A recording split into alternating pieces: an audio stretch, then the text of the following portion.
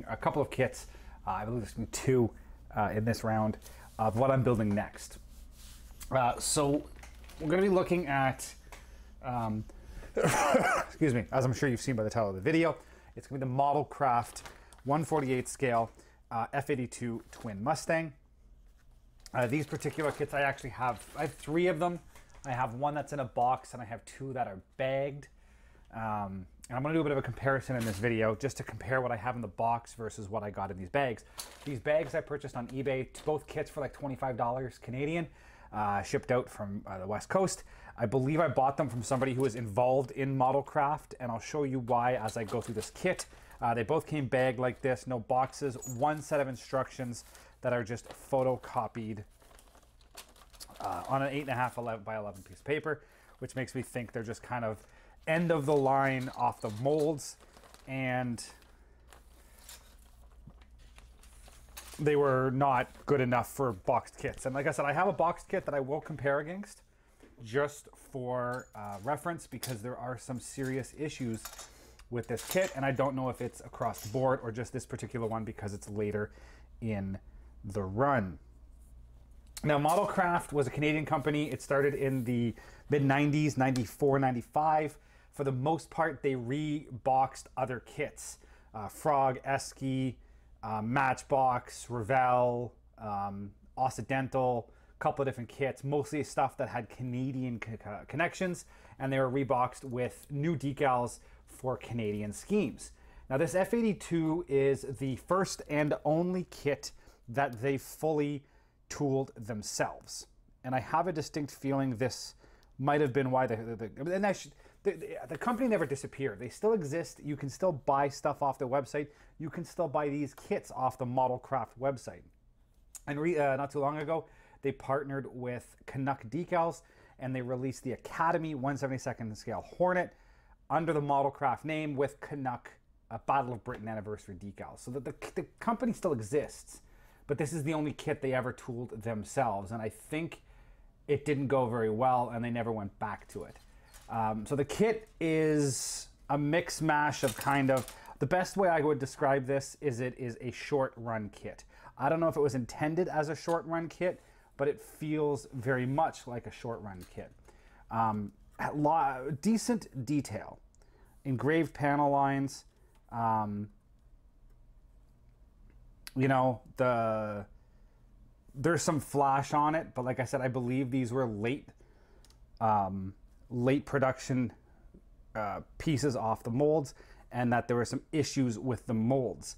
You know, instrument panels are not bad. I'll zoom in here a little bit so you can get a good look at the instrument panels. You know, they don't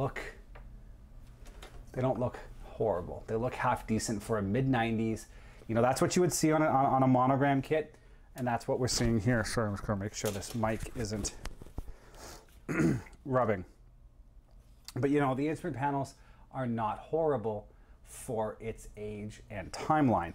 You can see there's some nice fine engraved panel lines, enough that you would, they're pretty shallow. My nail just catches them. They might need to be deepened slightly if you want to do a black wash, but I mean, they're there. The big issue that this particular kit, and both my bagged kits that I bought from off eBay, suffer. If I pull up this piece here, see if you find the right angle in the light, you can see right here, there's all of this surface. There you go. There's all of this kind of surface imperfection. There's a really bad one up here. Yeah, you can see right there. There's this big section of imperfection on it. You can really see it there. It almost looks like the chrome on the inside of the molds was peeling off, and they were running into these issues of the molds failing and all of the imperfections on the molds coming through on the plastic. I mean, a perfect example is if you look at this sprue again, on the back side, on the sprue itself, look at the chunk missing out of that. You know, that tells me that bits of plastic either didn't mold properly or stuck stuck to the inside of the mold, the die. Like again, look at here. There's this big chunk missing. You know, it almost looks like the hot plastic when they popped it stuck to the inside of the mold. I mean, look at the insides of the wings. If I look at that. Now, luckily that's on the inside, but that is some serious repair work to the mold, where you know, they weld into the mold and then grind it down to make sure. Look at this. See if I can get the shine there. There you go. You can tell that there had been some repairs happening to the molds. So I think the molds were starting to reach the end of their life. See, this one here isn't as bad. This is all the rockets and drop tanks and underwing pylons. The section that has the cockpit pieces, the nose, again, not in bad shape. I mean, you look through the detail here, tires are in decent shape. A tail wheel doesn't look too bad. Seat has a bit of flash on it, but nothing horrible. Cockpit floor, there's some ejector pin markings and stuff that need a bit of cleanup on that. It's not perfect. You can tell it was a short run kit. But I don't know anything of the insides of this company. I'm gonna take a wild guess that they designed this kit. They had, he went through all this effort to have this designed, put all the work into this thing, sent it off. It was done in the Czech Republic. And my guess is whoever made the dies cheaped out on the dies.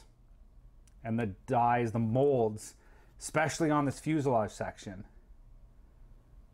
didn't hold up. Now, he had multiple versions of this. He had the B, the E, and the G. And out of all of that, these sections here were common. The fuselage, the center section, the wings were common across all of the airframes. These are common to the E. The B would have had the drop tanks. The G would have had the radars and the night fighters, and the radar pod and all that stuff. So this is only for one aircraft type. This changed per kit. These would also change per kit. This would be common probably to all the aircraft, but this side would change based off of whether it needed to have the night fighter exhausts or the different noses between the B and the E and the G. So, and you can see there's a sprue gate here where that would flop, and you would have a different section out here with a different mold. Depending on which way it fed into a different side of the mold. So you can see the parts that got used heavily have damage. The parts that didn't get used very heavily are in decent shape. So I think, he went out, he had the molds made in the Czech Republic, he had the kit started to be popped out, and the molds failed a lot sooner than expected.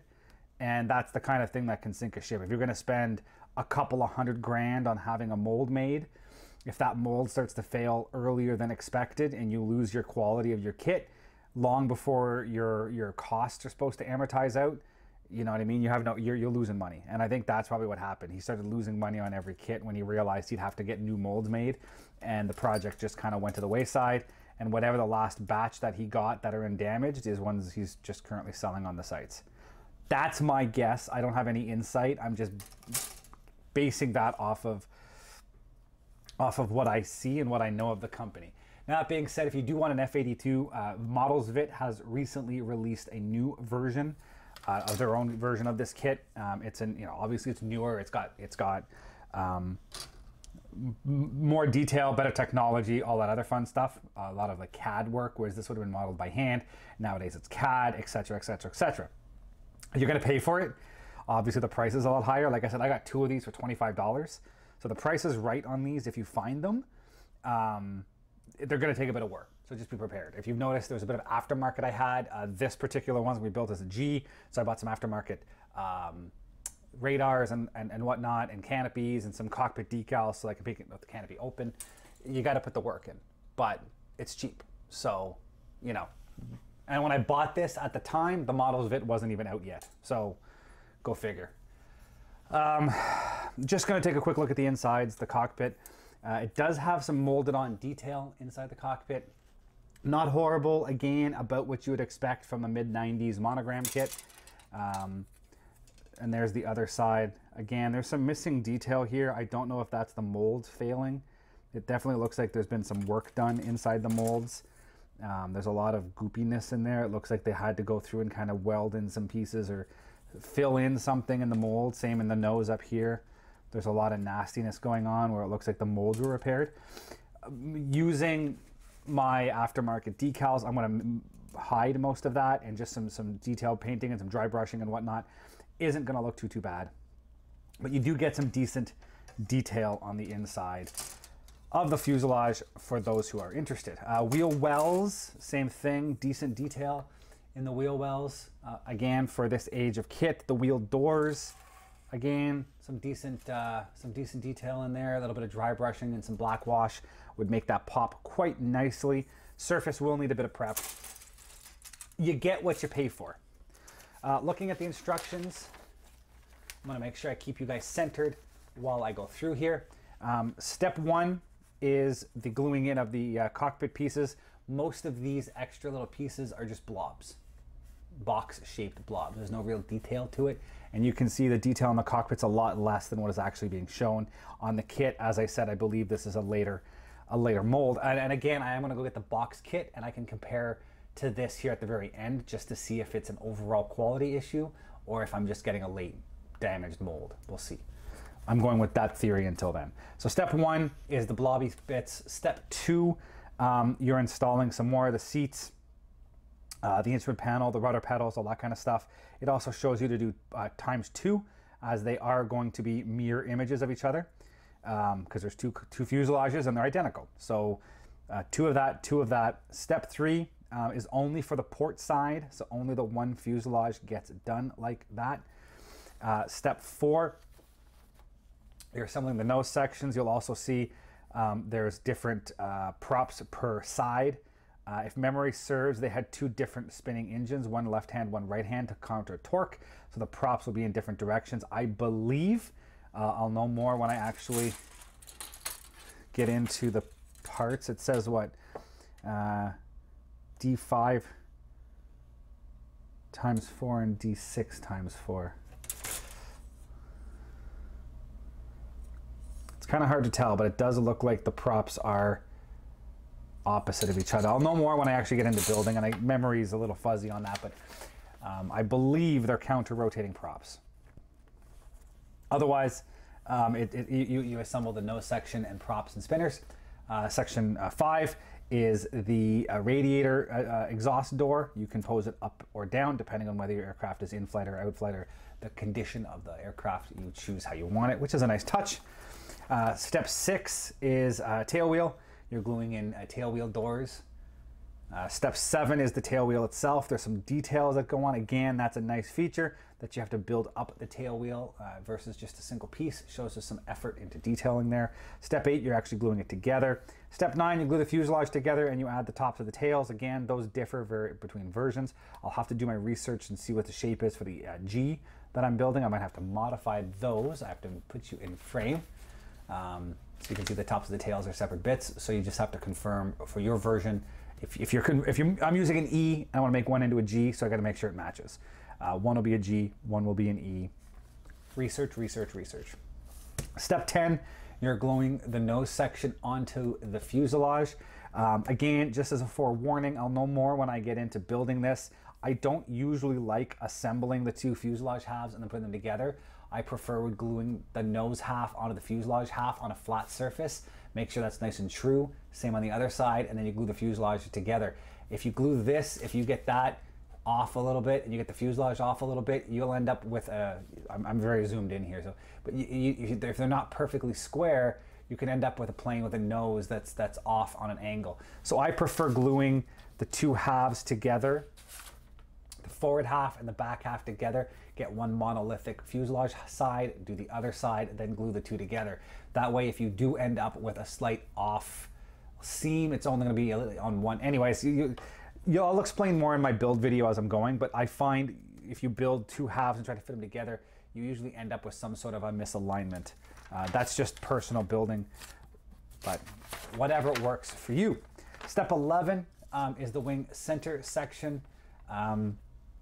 You build up the landing gear, the gear doors, and you put on the radiator intake.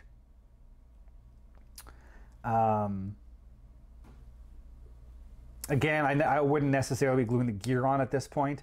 That's something that can be done later when the whole aircraft is assembled, but whatever build sequence works best for you is best.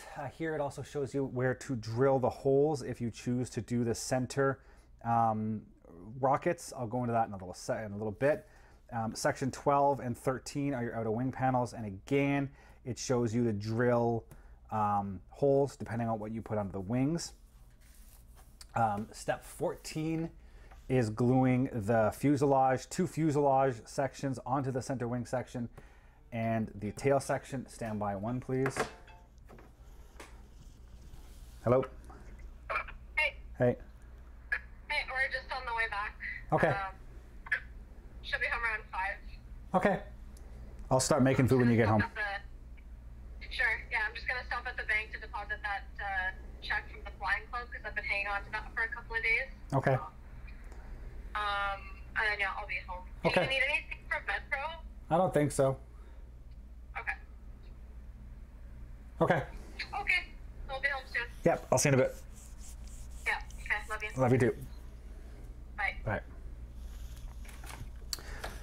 Okay, step 14, you're gluing the two fuselage sections onto the center wing section along with the horizontal stab, which gets sandwiched in between. So that's step 14. Step 15, you're gluing the outer wing assemblies onto the fuselage and gluing the cockpits on. Again, not necessarily the time to be doing the cockpits depending on your painting strategy, but that is there. Section 16 is assembling the rockets if you choose to use them, and 17 is the drop tanks if you choose to use them. And then the last step, which is unnumbered, is just showing you where the drop tanks or the rockets go on. Now, as the E model, this has the option to carry 2 drop tanks, one under each wing, in which case you drill out the inner sets of holes, or you're able to carry 5 sets of 5 rockets, which is 25 rockets in total. Now, to be perfectly honest, that's probably what I'm doing when I build this kit, because that is an unbelievably awesome loadout. Sorry, not this one. I mean, this particular kit is the one I'm doing. I was a night fighter. My other one will be the E. I'll be doing it that way because that is so cool to have 25 rockets hanging under the wings of this thing. Anyways, if you do that, you have to cut out both sets of holes on the wing as well as the set in the center section. So that is the full set of instructions. There's no decal placement guides, as these ones did not come with decals. It's the other thing I forgot to mention, as because I bought these, what's my guess is, like I said, they're leftover plastic, photocopied instructions, no decals, hence why I bought the Caracal decals to do my finished versions. So just to kind of go back to the instructions, and now that you've seen that, sorry, the plastic, you can see the nose sections with the propellers, prop spinners, everything looks decent. You know, you can see everything is here. Rudder pedals, the bits and pieces for the tail wheel, the control stick. These are the blobby bits for the cockpit. Again, there's not much there. This is the cockpit floor. That's the armor plate. That's the turtle deck. You've got your radiator input. I don't know what that is. I think that's inside. Yeah, inside the radiator housing. So that's the piece that goes up inside the fuselage for the radiator door. You know, tail wheel doors. There's the tops of your horizontal stabs. Again, these are both duplicates of themselves. The fuselage sections with the center wing section, and it does have some nice marked holes for the drilling out of the pieces you have to. They're nice and easily marked, so it's easy to find and do the drilling. Time will tell how well all of this goes together. The center section, you can kind of see how the center wing section fits in the center. The fuselages sit on the outer sections, and then these wings clip into the forms on the side. I'll be very interested to see how the seams end up looking on the fuselage. and the wings. I mean, it's not going to be much of a problem for me to seal them. It's just I'm curious to see how the seams will look. And being an engraved panel line aircraft, it'll be a lot easier for me to go back after the fact and rescribe anything I have to rescribe.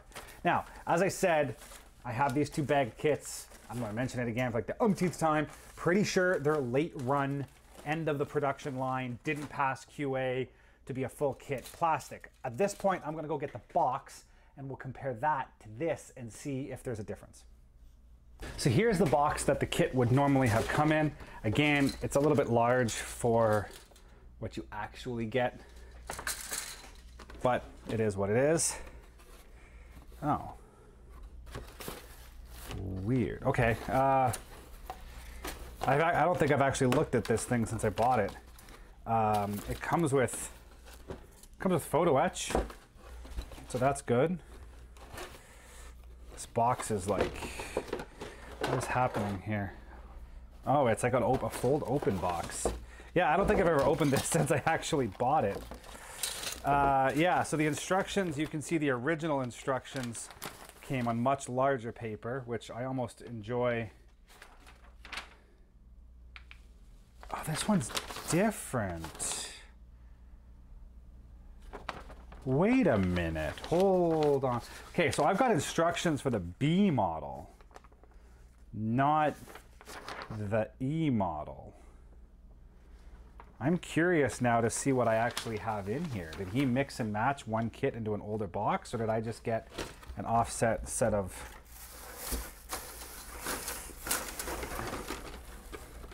There's definitely been some work done on this one. He's already started to scrape the inside down for some... Okay, so I actually have 2 of the same fuselage. Well, I don't actually. No, I don't. But yeah, I mean, comparing... You know, I hate to say it, all the same flaws are in both kits. So it's distinctly possible, yeah, 100%. So either this is also a later... The plastic is a slightly different shade of gray though. So this is very possible that this is a later boxing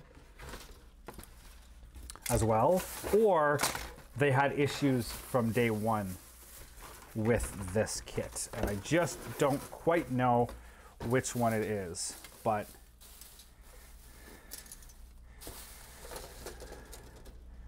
yeah, this is an E one. So I have the E kit, but it came with a set of B instructions. Yeah, minor problems. Anyways, again, I didn't get any decals with this, but it is what it is. So, yeah, I don't know if this is, at this point, based off of what I see out of this box, it clearly looks like the mold issues go back significantly farther back in the production of the aircraft than I thought, or that boxing is also as late as this. Either way, it is not ideal. It will take a little bit of work to get this built up to look good, but it is what it is. Now, as I said, it did not come with instructions, decals, so I don't know what decals were included, how many different aircraft were included, what quality those decals are. Those are all things I can't answer for you because I just don't have the answers. I'm using Caracal decals, which are going to be significantly better than what would have come in the kit. So that is that. Now, I did do a review on those Caracal decals in one of my older What's on My Desk videos. I will go back. I'll try to find that that video. I'll put a link down below with a timestamp if you guys do want to see a review on those Caracal decals. Otherwise, when I do start building this soon, keep your eye out. I will have the all my monthly update videos, my What's on My Desk videos, will start to cover the progress on these kits, and a few months later down the line when I complete them, the time-lapse builds will come up. So you will be able to follow along with the build of this, and you will get the full time-lapse when I am done. We'll see what I might break it up into multiple videos again, the way I've done the last set. If they go long, we'll see how the building goes. So I'm gonna wrap it up here, guys.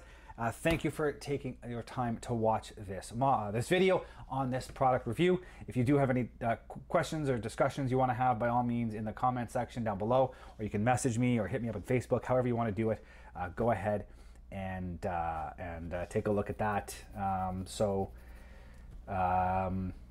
Yeah, let's wrap it up. Thank you all for watching. We'll see you next time.